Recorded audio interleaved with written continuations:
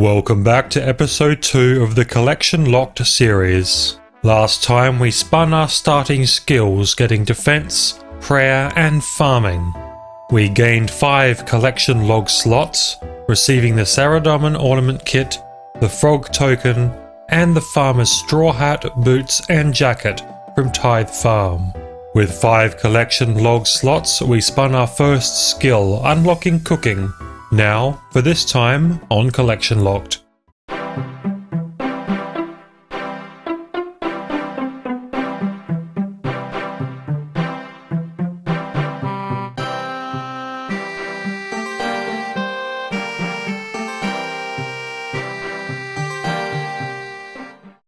Since we unlocked cooking last time, I can actually do the cook's assistant quest now.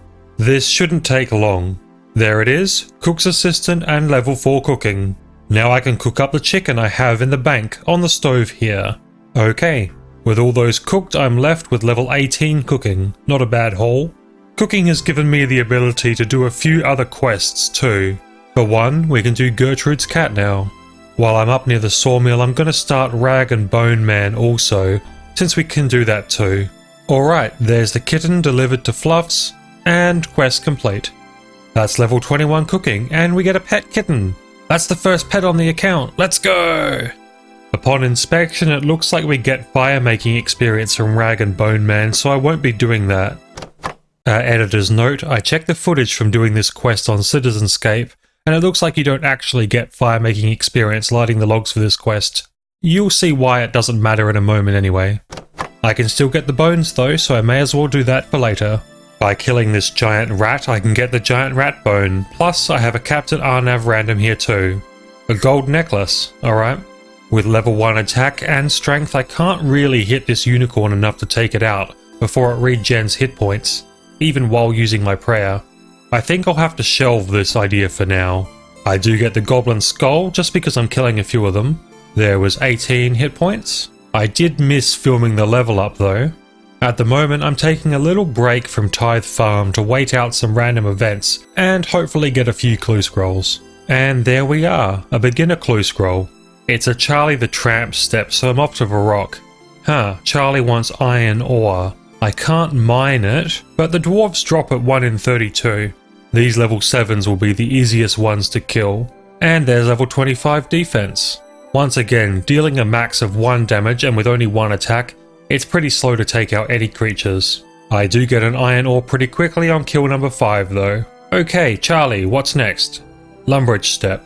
With the items I need, I can get the casket. What's inside? The fucking parrot? Holy shit! That's a CollectnLogd slot and one of the more expensive drops from beginner clothes. I love the parrot, that was so worth the iron grind.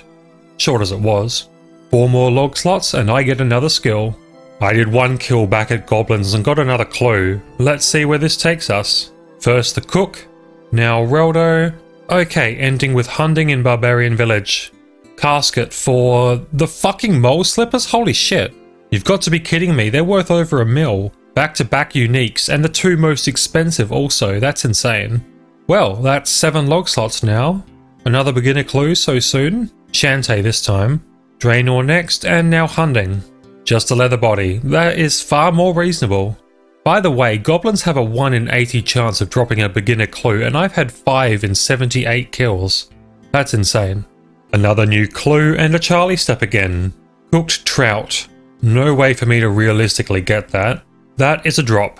Back to goblins. There's level 19 hit points, level 26 defense, and level 28 prayer. Another defense level coming in now for level 27. Oh, the Freaky Forester event. What do I get out of it? The Lederhosen hat. Nice. That's my 8th log slot down and my 3rd for this episode. I think it's time to go back to Tithe Farm for a little bit. After all, I've had my break from Tithe Farm. I should go after some more direct log slots, since I can unlock a new skill with 10 logs filled.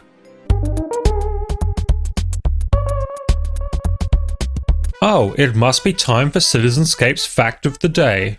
Did you know that the Tangleroot, the farming skill pet, has the best chance of being received from growing teak, mahogany, spirit and redwood trees with a base rate of 1 in 5,000? Meanwhile, Tithe Farm is the worst possible way with a base rate of 1 in 7,494,389, which is more than 19 times less likely than the second worst method. There's another 100 fruit grown and level 50 farming. You know what would be good? Actually wearing the farming set. I just did a full 100 fruits without it. What a fucking idiot. There's another 100 grown, this time with the outfit. Level 51 farming coming in. As you can see, I have 6 watering cans now. I can do 16 fruits now without composting them. It is more clicks, but it's a bit faster. Another 100 fruit, and level 52 farming. I'm doing the same thing I did last episode. I'm waiting to restore run energy between each run. Doing this, I got a Rick random for a kebab. There's another 100 fruit and level 53 farming. And with that, this is now enough for me to buy the final piece of the farming outfit and get my 9th log slot. That is the borrowed trousers. Now that I've unlocked the full farming outfit, I'm back at Goblins for a clue scroll or a random event. There's level 20 hit points coming in. This is an easy clue that we can actually do. Edgeville Monastery. Oh, I can do the second step too, this is promising. Third step, Falador Park. Easy. And that, my friends, is an easy casket with trash. Well, back to it. A pinball random event. 5 sapphires. That is level 28 defense and another easy clue. Easy casket. Black pickaxe. That's a shared clue unique. And our 10th log slot. Time for a new skill. Spin that wheel. Woodcutting. Huh. Looks like it's time for me to get the forestry kit and get to work there. There are plenty of uniques that I can unlock from forestry. A lot of them require copious amounts of logs, even as high as redwood. The other thing I need to get is anima infused bark. These are received by doing forestry events. I would like it on the records that I haven't really done forestry before. Soon you'll see why I'm telling you this. Before I start too much wood cutting, I can boost it up a bit with some quests. I'm going to quickly do the Monk's Friend quest, which will get me right to level 13 wood cutting. With a few extra logs cut, I can get to 15.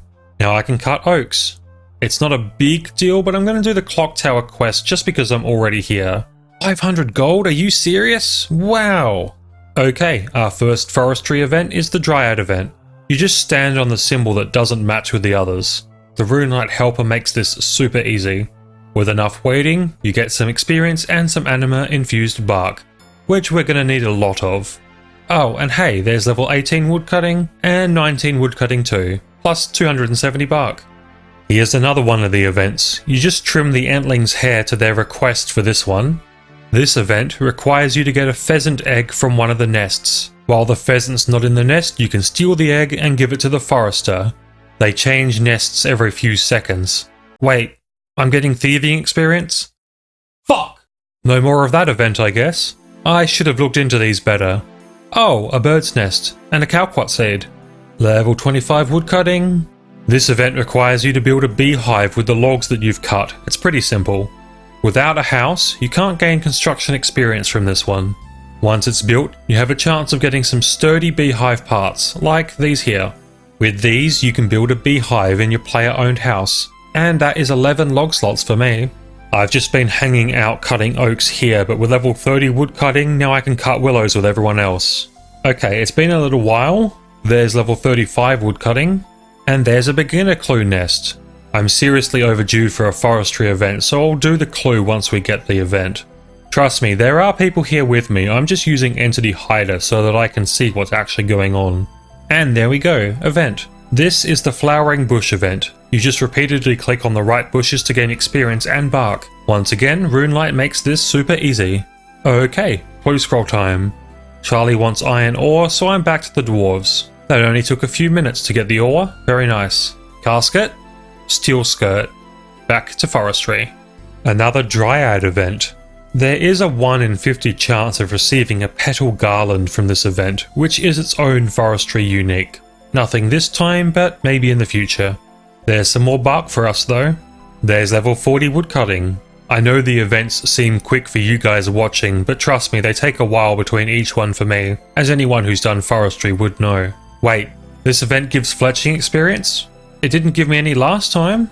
Editor's note again, this is true. I checked the footage. Well, I guess that event is off the table too. 2 fuck-ups in 1 episode. Wow, another Dryad event. I've looked over the events more closely now, so I shouldn't fuck it up again. I just thought that one was safe. Level 45 woodcutting coming in.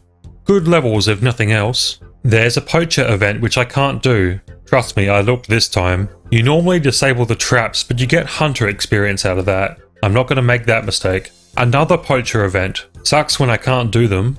A third one? Are you fucking kidding me? 3 in a row? 4! 4 in a row, this is bullshit. Finally, one that I can do. The beehive event. Pheasant event, won't do that again. And there's level 50 woodcutting. Oh, and a beginner clue nest. Let's do it. Trout for Charlie, I can't do that. That's a drop. Beginner clue nest again. The second step is hunting, sending me right back to Draenor where I was. And the casket is... nothing. Okay. Jekyll's back again for more strength potion. Beehive event again for some more bark. Now, between all the logs that I've cut and the bark that I've gathered, I can buy the Twitcher's gloves. A log slot and a better chance of getting clue nests in the future. That is 7 new log slots for today. We received the shoulder parrot, mole slippers, lederhosen hat, farmer's trousers, the black pickaxe, sturdy beehive parts, and now the Twitcher's gloves. We also unlock woodcutting, starting our forestry grind. We only need 3 more log slots before we can spin a new skill on the wheel. Here's my question for today. What log slots would you like to see me unlock in future? Tune in next time to see what we unlock next.